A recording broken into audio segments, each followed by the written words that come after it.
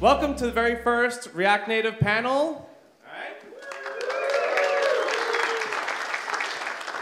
If you have the app, you know a little bit about these people, but let's give them a little bit of an opportunity to tell a little bit about themselves. We're starting off, we got first up here. Mateo, tell us a little bit about yourself. Sure, quickly, I run a small shop out of Vancouver, British Columbia. We do everything React, Node, React Native, and React Web as well. And I've been doing this for quite a long time, almost 20 years writing code. So. Excellent, thank you very much. Round of applause for each person, please. Very fantastic. Matt Hargett. My name's Matt. I've been programming for over 3 decades now. I am older than I look. Collagen works. I'm also an indie musician. Gant was so kind as to play some of my music in the loop, which is cool. I've been with my husband for 17 years. We have a 2-year-old little girl, and we live in San Francisco. All right. Sanket, Sahu. Hey guys, I'm Sanket. You might have seen this logo somewhere. Heard of Native Base? Okay, we are the guys behind that, and we are into open source. We are about 80 guys back in Bangalore, India, and we are into React Native from like past 2 years now. That's it, yeah. Excellent, excellent. A man where it's only safe to say his first name, Jani. Hey, I'm Jani. I'm the head of mobile development at Formidable Labs, the company behind Ken Wheeler. Yes, we employ him. Yeah, I got lucky enough. Like, I've been doing web development for 10 years, 12 years, and I got lucky enough to hop on React Native like the day it came out. I've had code in production since 0.4. So yeah, that's me. All right. Jennifer Van. Hey y'all.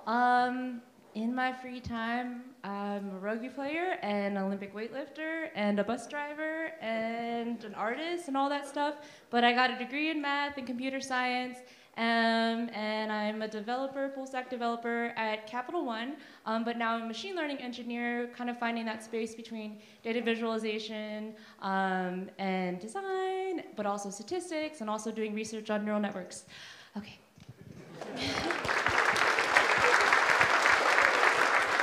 Last but definitely not least, Dave Nugent. Hey everybody, my name's Dave. I'm from San Francisco. It's this town a little south of here. I run a conference there called Forward.js that's going to happen in a couple weeks, and I work at a company called Qlik, and we facilitate companies making interactive dashboards with HTML and JavaScript. Awesome, okay.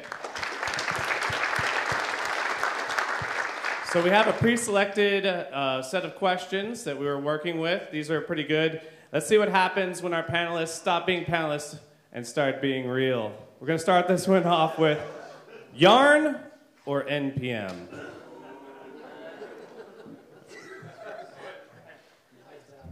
Yeah, it's like war, right? NPM versus yarn.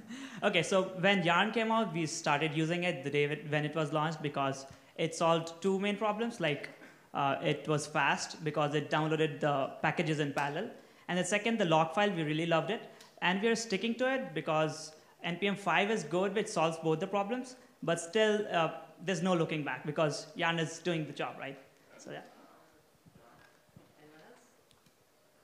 Well, we actually also use Yarn, and I agree with everything that Sanket said, but just to provide a counterpoint, I think there is something to be said for using the so-called native client for the platform. So the only problem that we've had is that when we work with organizations that has like big teams, and it's really hard to enforce the use of Yarn, and sometimes you get like really weird different dependency resolution mechanisms in the 2 clients, and then there's really hard to track bugs. So if you want to use Yarn, you should probably try to make it like an organizational command. But other than that, Yarn is the balls, yeah.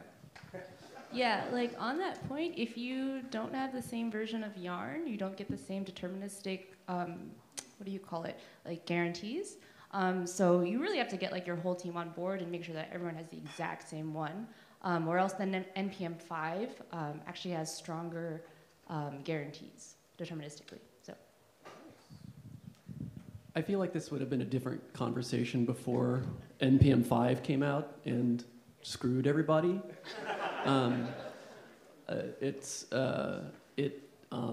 They made it the default really fast, And so I was kind of like, oh, well, you know, they have time and whatever. And everybody there's nice and smart, and so it's not a matter of skill or whatever. But I think it's a very interesting case where a lot of people are on latest node, and because you get more ES7 and ES Next features and blah, blah, blah. And then to have kind of NPM5, which I think anyone who did try to use it in earnest can agree was not quite ready for prime time. And now it's kind of, so I was kind of like, oh, you know, NPM's coming along, they know what their problems are, and they're all smart and they'll get there. But with NPM5, for me now, I kind of,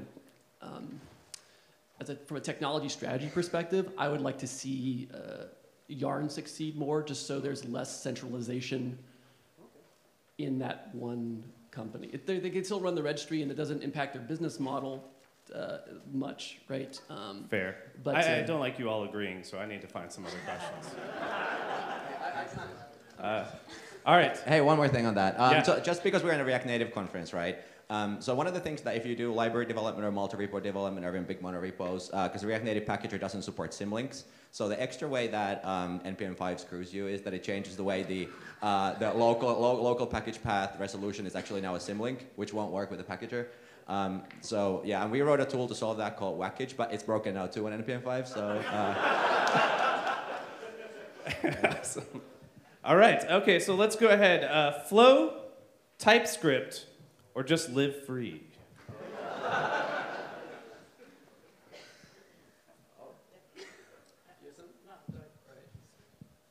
I'm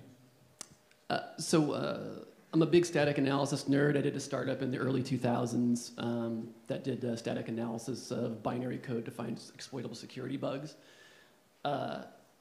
So I have opinions, but what I will say aside from that is that I had heard a lot of people complaining about flow. And I was like, well, you know, if you go into a static analysis tool with a reasonable understanding of what it can and can't do, like maybe it'll be better. And also, when I would talk to people at meetups and what have you, we tried flow, we hated it, blah, blah, blah, it gets in my way, blah, blah, blah. And I'm like, well, you know, people say the same thing about ESLint, where it's like, oh, ESLint or standard JS or whatever. It's like, oh, they found a new thing and now I got to go fix them. And it's like, well, that's what you want it to do. So, in our project, we gave Flow a really strong try. When I was talking to people who hated it, I couldn't dig deep enough. They didn't have the technical knowledge to be able to like explain, like, other than like, it sucks. That's all they could do. That's all they could say. And like, so I wanted to find out for myself on a real project because from a static analysis perspective, I think they're doing everything right.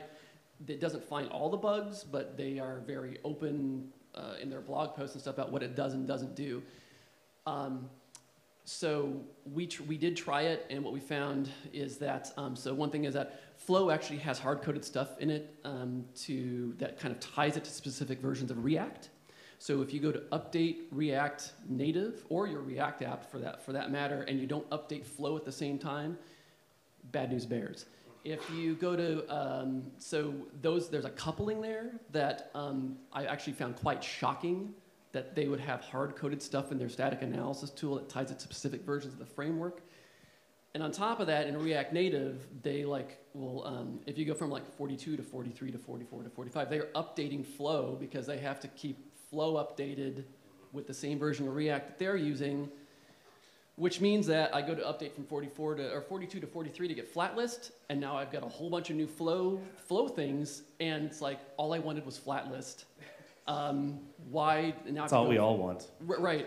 And now I have to go update all my annotations. And it's not even necessarily that it's finding new bugs, because that would be nice. It's, oh, they changed an annotation, now I have to go update all my annotations. That's not something I want to take on. Anders is great. I'm a big C# fan. Anders, who designed TypeScript. The thing I don't like about TypeScript is it's not an ECMA standard. It's a single vendor language effectively that compiles to JS. From a technology strategy perspective, I don't like that.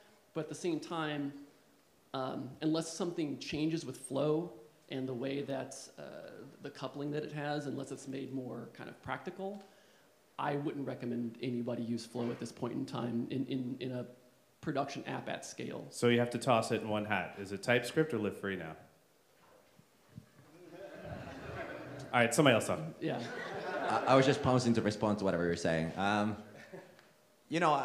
We use Flow quite successfully in a large case scenario. Yes, all those things are true. Like, especially the versioning is a nightmare. And the error messages are really terrible. But what I do like about Flow, like the platonic ideal that it tries to kind of, express to the type system, is far more sound. The inferencing works better. So what I'm kind of doing here is I'm betting on Facebook just like pour money and resources into it to solve the remaining problems. So that's my kind of strategy to it. But fundamentally, live free is not an option. If you are writing JavaScript without types, you are both irresponsible and well, I'm not going to say the other thing.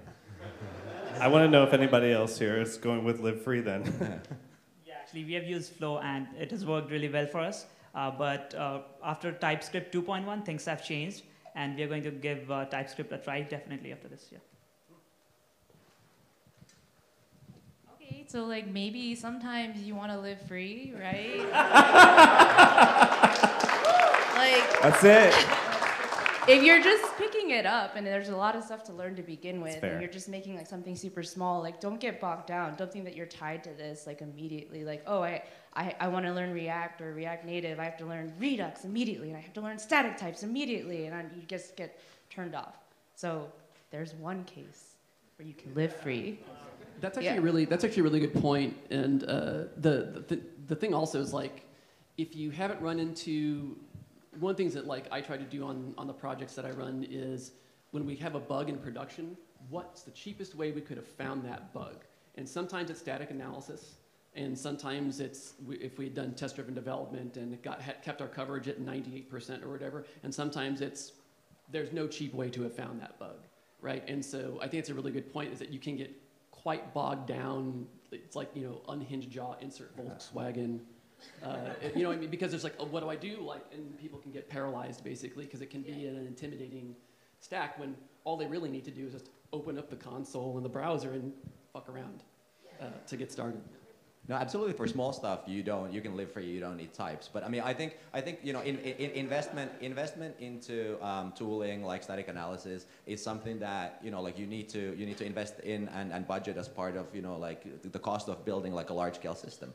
And a lot of the sensors that we're probably talking about here today are like sort of large scale production kind of scenarios where where I still hold that types are basically mandatory. And then getting to like other languages. Than TypeScript and Flow, other compiled to JavaScript languages, I think that's where new solutions may emerge. I think for us, where Flow has worked, we use it on a large-scale project, is on the data layer and the business layer part of it.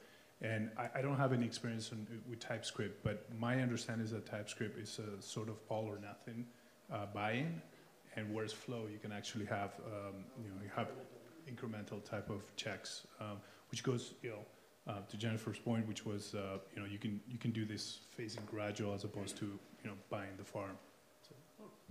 All right, so we'll move on to some next questions. And then also, I think that if anybody wants to talk, this is a great opportunity. If you have your opinion, also afterward, they'll be all out there during the coffee session as well. Okay, guys, what's the editor of choice? Microsoft Word. It looks like you're trying to write a program. QBasic? QBasic. Okay, so VS Code for me with its integrated debugger, which I use it a lot, and along with maybe test-driven development of Jest plus debugger, and obviously tools like Prettier and ESLint with Prettier again. Those things are like my default standard these days. Too serious? Well, I mean, I migrated from Sublime to Atom, and I'm just sick of, going forward. So I think VS Code looks amazing. I definitely gonna be my probably next editor to try. But once you get comfortable in something you're productive, does it really matter? I mean, tell that to a Vim user. Yeah, so there's this new. He's awfully quiet, right in the corner. Okay, and it's only 3 characters. It's the only 3 characters you'll ever need. It's Vim, right? Do you like syntax highlighting? You don't need to have it. You don't. And sometimes you get into like some weird command mode and things will just start to happen, you know? And maybe it's not what you intended, but maybe it's what you needed.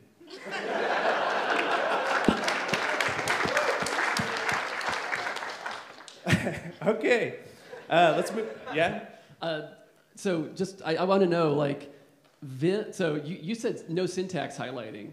Does that mean you're not even a Vim user? You're a VI user? It's actually just VI, yeah. Holy What? shit. Yeah. Wow. I So don't like the colors. We need to call like Merriam-Webster so we can put his picture under Luddite. I try to use every editor that I can. Like, so every time I start a new project, I'll be like, well, I'm going to make the rounds with WebStorm and with these different VS Code. Yeah. So I try. So when we started the React Native project that I'm on now last year, I tried VS Code on Mac. It crashed twice, and I said it's not ready yet. And then I tried WebStorm, and I just tried a bunch of other things. As I find problems, I file bugs in JetBrains and their tracker for WebStorm stuff. File VS Code issues, and then I just kind of come back around. Just to have the neuroplasticity. I don't want to be. I work hard to try not to be one of those inflexible people where it's like my productivity begins and ends with my editor or my keyboard or my whatever. But also the way that, as someone who's been working for a while, is the way you help these things move forward is by trying out a lot of stuff. Everything has good ideas, and then you go file issues or tell other vendors like, hey, you should have this feature that they have, and try to just help everything kind of move forward. Because these things go in cycles where a tool will be good, and it'll have a couple bad releases, or not bad, but suboptimal ones for you, and then it'll get better and stuff like that. So, excellent. Yeah, if you try VS Code and you have any problems, we know exactly where you are sitting, Ram, so it works out perfectly. He's converted me over to VS Code, so fair enough. All right, let's open up navigation. What are we using for navigation? Well, that's a mess. No, I mean, React navigation is amazing. All the people at Expo, Brent, all of you working on it, thank you so much. You have made our lives so much better. And what I really hope to see is get similar level of polish and kind of standardization over the native hybrid navigation. So I mean, there are solutions out right now, but from Wix and from Airbnb, which are great.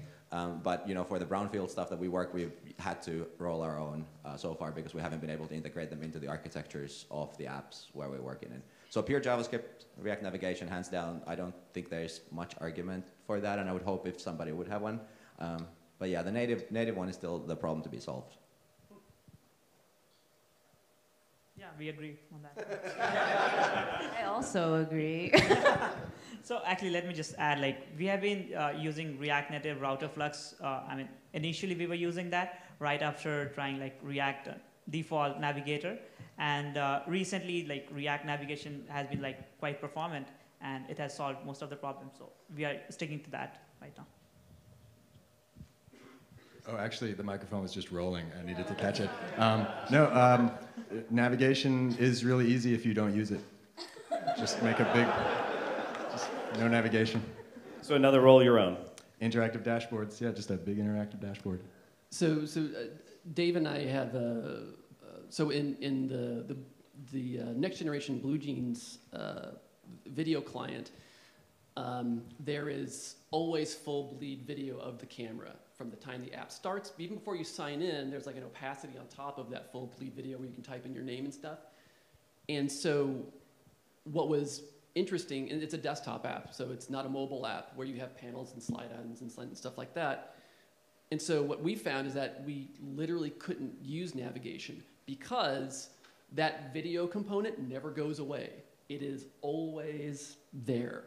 And so that's not a knock against navigation or anything like that, but just to highlight that there are some legit UX, and it's a good UX. There's nothing wrong with the UX either, but not depending on the application, but definitely all these infinite scroll apps and stuff like that, absolutely, it makes sense. But I think we did end up using navigation anyways just to get, because it was the kind of easiest way to get deep linking. so that we could launch from browser and launch the desktop app right into the meeting. But as far as like you're on this page and then you're on this page and this typical kind of mobile navigation just didn't apply to our application. And not just because it's a desktop application, if we take this UX to mobile, it will be the same, where it's kind of like, so it's kind of like one screen where we add and remove controls, but that video component never goes away. And it was actually not a rude awakening, but when we were kind of like making the walking skeleton of the app and we were using navigation, we then had to kind of remove it. Because it's like, oh, the video stops and then starts. When we go from here to here, it's like, oh no, we can't do that. Depending on the application, navigate like a single page application, like Dave's dashboards, for instance, you don't need it. Gotcha. Yeah. All right. Stop agreeing, y'all. Okay. Let's see if this gets them. MobX, MobX state tree, Redux, Redux logic, Flux, Freeactal, just set state.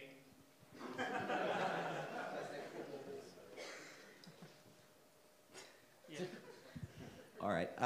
So, I mean, I very much understand the kind of the backlash against high-level tools like Redux recently in the Twitterverse and the just use set state movement.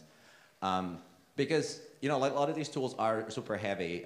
Redux wasn't really invented to make like small things very quickly. It was made to make really complicated things manageable. And I think the problem is that people kind of use, you know, like heavier tools when they always don't need to. What I would say though in defense of Redux is that when you don't look at it necessarily as a state management solution, but you look at it just basically like an interop layer where different disconnected middleware can operate on shared state. Like, you know, Redux middleware, you can do one to store your state into disk and one for dev tools and, you know, one for side effects. It's actually a really powerful thing. And the most important thing in the state management area, in my opinion, whatever you use, is that it forces you to think about it. Like back in the day, building like Angular apps or whatever, it was you know, impossible to manage the state because you weren't actually like thinking about it in a structured way. So MobX state tree, which is the new kind of a little bit more Redux style, heavier process, you know, way of interacting with MobX, is really good direction because it forces you to think more about the overall shape of your store. So whatever you use, I don't know if it matters that much. I recommend Redux because of the stability and the interop, but happy to have me called out. Yeah, plus it works really well with Redux offline, I hear. So. Yeah, so actually, it really actually boils down to the use case, I would say, because initially we were, in the last project which we were building, it was a complex application where we had a lot of connected components, and we started with Redux, and what happened is that all the components had their own map state to props, and every dispatch was hitting all the components on the page, which actually made the page slower. So in that scenario, MobX actually worked better for us. And I'm really looking for like MobX state tree, which actually gives better traceability and undo redo feature and predictability of immutable data. So I think MobX state tree might be a good thing coming down the future. We ended up using Redux Observable in our application, and to Jani's point, it was necessary for our application because of how many different kind of channels of information that we have. So SIP used it for the audio and video signaling, plus a WebSocket, plus REST, plus the user interaction, plus the Google Calendar and every other like kind of integration that we have. And all those things kind of all work together and interact with each other. And so to deliver, there's a lot of complexity to deliver a simple, seamless user experience for that. But the state management was quite hairy and highly asynchronous. And so observables was the kind of, seemed to be the best way, and we had pretty good luck with it. Using epics and observables and stuff like that. But what I would say is that if you don't have that kind of highly complex, multiplexed events, so many events, if you don't have that, observables is probably overkill. And Ben Lesh says the same thing. He's like, this is a big hammer for a certain kind of problem, and if you don't have that problem, you probably shouldn't take on the overhead and the complexity. I mean, one thing, Eric Bear's talk earlier today about GraphQL, that's kind of like an interesting tie-in because, you know, a lot of these clients for GraphQL, Relay or Apollo, I mean, essentially, you know, deprecate the need to do large parts of state management and especially a lot of the kind of like data fetching part that is complicated. So what I would look at is Apollo. I mean, if you are able to use GraphQL, then, you know, Apollo can be the state management solution, period. They are doing some more work on you know, getting like your local state sort of seamlessly integrated in it, but underneath it's just a Redux, I think. So there's a lot of flexibility there. Very nice. What about some of our panelists who haven't had a chance?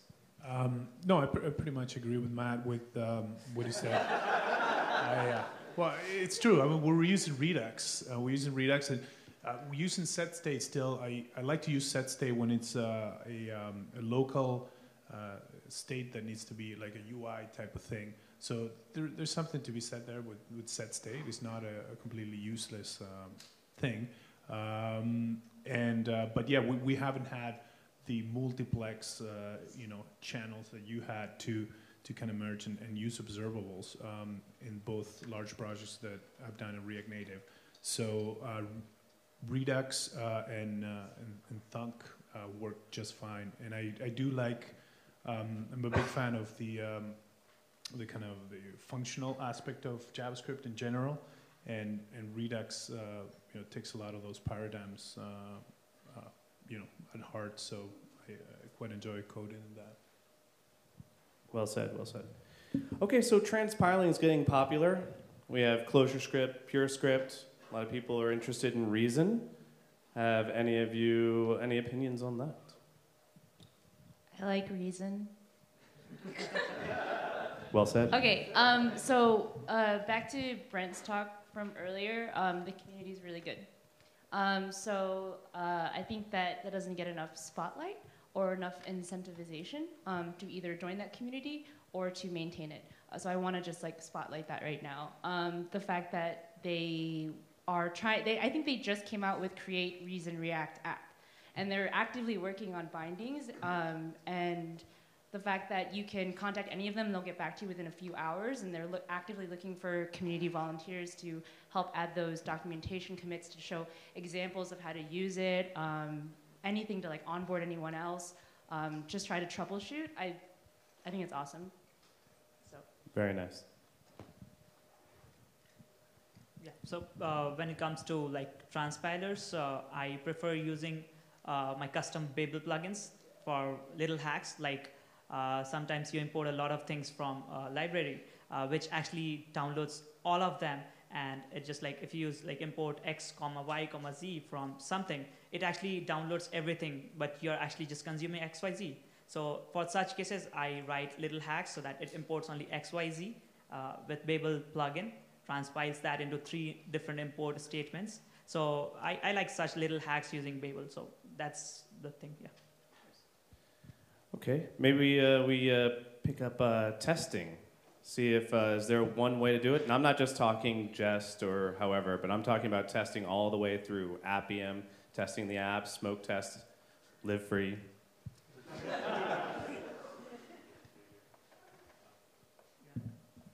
Yeah, I'm with Ram. We all pretend to test. Yeah, we all agree. Do you want like a series? Oh, go ahead. So we talked about having a safety net of static analysis, or even ESLint, which can help actually find some kinds of bugs, like unused variables can often like be like, that's not what you meant to do. Like you thought you were assigning to something, but you're assigning to something else. So there's that. We have some Jest tests. And then we have some enzyme tests, which is why we're still on React Native 42, because everything after 42, if you have enzyme tests, they won't run on anything after 42, and no one's fixed that yet. So then we have enzyme tests, and then we were using a thing called Winium because ours is a React Native Windows application. We've tried Appium a couple of times, but the WinApp driver is broken, and I'm actually actively working right now to make an open source React Native test app, basically to demonstrate for that team at Microsoft how Winout driver is broken. So basically, try to have like a bunch of really fast feedback loops that kind of get slower and slower as you kind of go out, so that inner developer loop is really fast. But then, like I said, every time, and not just on React or JavaScript projects, but C#, C++, assembly language projects as well, bug in the field, what's the cheapest way we could have found that?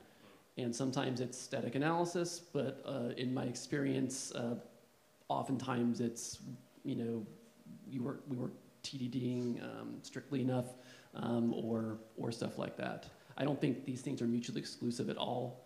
I'm in a little bit of a different, my typical use case is a little bit different, and my opinions might be a little bit different, because I'm not a consultant who does the first 3 months of a project over and over and over again. I've been on projects for multi-year and having to grow a team and scale a team around it, and so there's no kind of one strategy, and there's no kind of, sometimes there's not even kind of one tool. Like in the case of React, certain kinds of shallow rendering are faster or slower. There's certain kinds of like components you can't shallow render using one tool, so you use a different tool to shallow render. I think just being pragmatic is key. Yeah, good.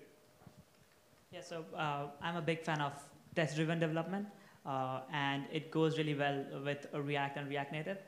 We use Jest, and along with that, we have integration with VS Code, wherein like you have the debugger panel or the tab, wherein it just integrates really well. So whenever we are writing a piece of code, we write a .test.js file to test that, and I execute that personally, like right inside VS Code without actually hitting the browser or the simulator. So you just get the entire test there itself, and VS Code has a very nice feature wherein you can just add the breakpoints right inside there, and you get all the object console and all those things right inside your editor, so which is really cool. Since I alluded that we don't test, maybe I should clarify. Just to be sure. So unit testing, your program logic, your normal kind of JavaScript operation, your Redux state, your state transitions, super valuable. We do that a lot, Jest and just regular assertions. I also think UI testing using things like Appium, or we've been using Calabash on the Xamarin Test Cloud, which is like the same stack under Mobile Center.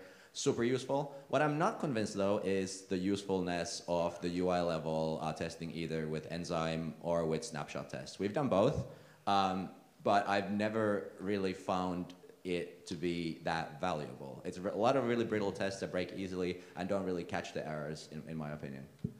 Do we have time? Like, can I go on? Do y'all mind if we go just a little bit over? Everybody enjoying themselves? Yeah, okay, yeah. So this is the real stuff. These are the conversations you're all having, but we're just having on stage. What worked for you? So, yeah. So going ahead, yeah, about snapshot testing using Jest or Enzyme. Even I used to think like it doesn't work because taking a snapshot, what does it mean? But when you're upgrading the version of your dependencies, like React Native going from 40 to 41, you can just match the same snapshot and it just works, and you can be safe that, okay, it is working, the test is going fine. So in that case, a snapshot is really cool. Yes, I agree. Wait. But back to the static type checking. Like a lot of those kind of like accidental breakages, refactoring breakages, dependency update breakages can be caught by a type system, which is a lot cheaper to write than tests. But anyway, just. Yeah, maybe. A fight to the death. Good shout, Sanket.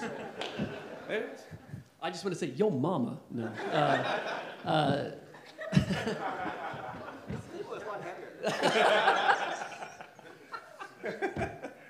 Nice. Failed table flip. Yeah. That's is there an emoji for that? A failed table flip? Someone get on that. Some pixel artist needs to make a failed table flip emoji.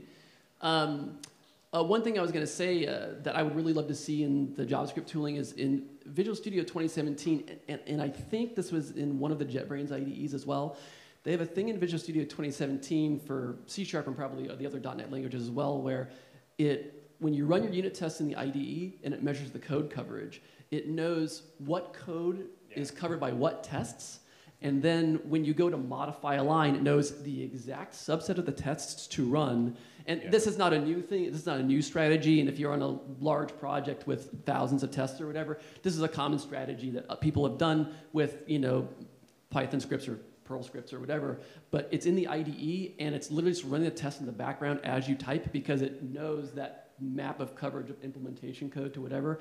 It is really hot shit. It really is. It's awesome inner developer loop stuff. Yeah. And I haven't seen that in any of the kind of React or React Native or even JavaScript tooling. I would love to see it, but also I would love for everybody to see it because it's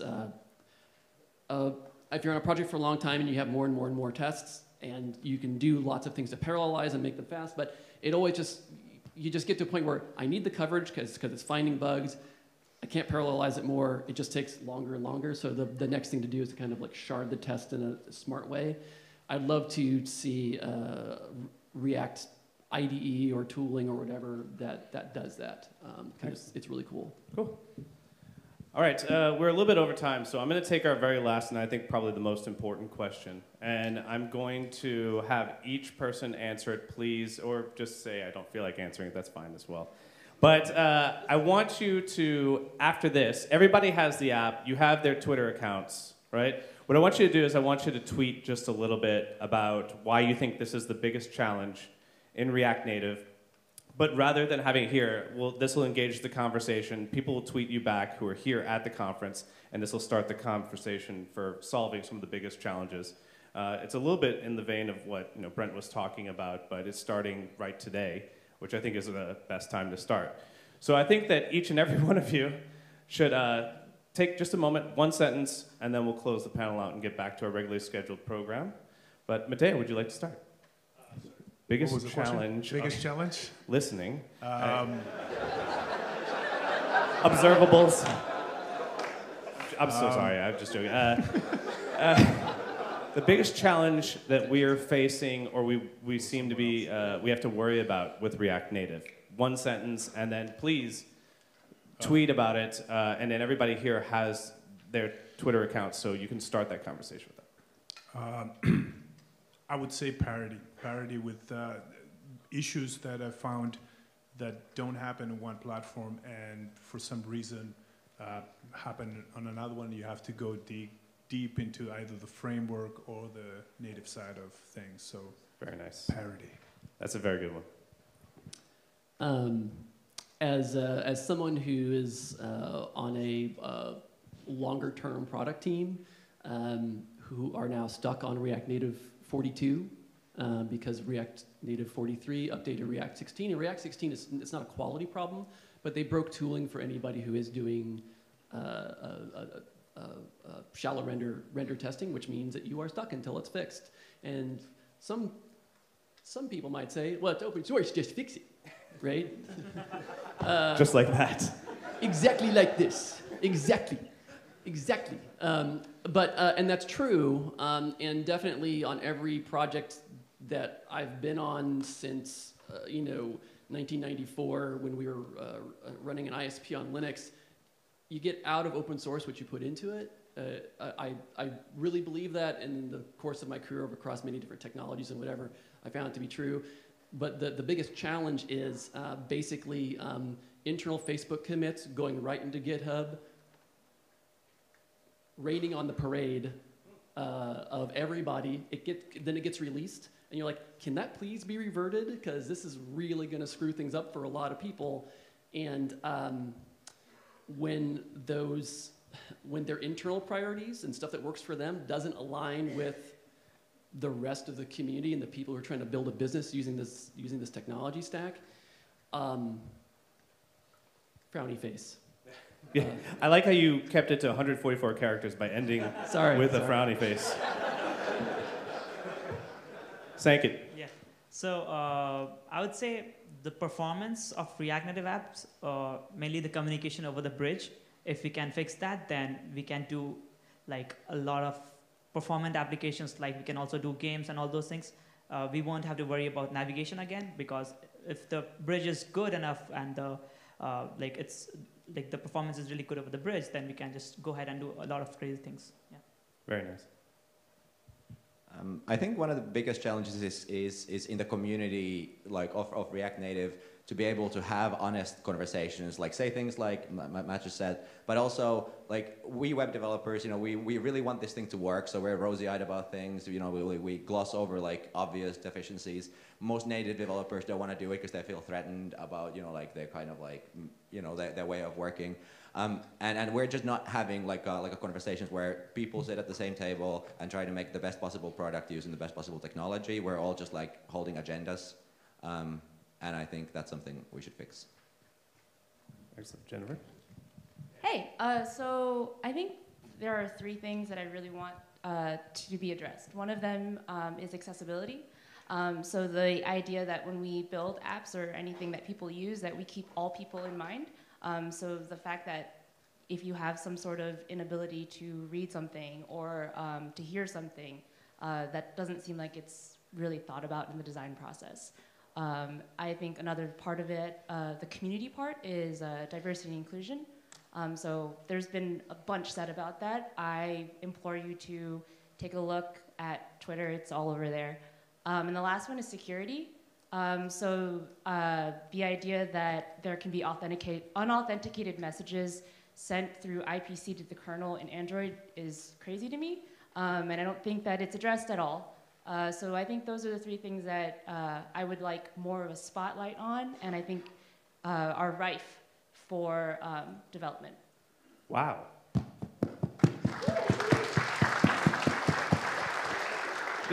Don't drop the mic. We need tape. Oh, thank you. They're very expensive. I won't drop it. I think our biggest problem is just adoption. We have this, you know, HTML JavaScript product, and if our customers would use React Native to build their apps, that would really help us out. And so just convincing these large enterprise customers that this is a viable option, that's probably our biggest roadblock right now. Awesome.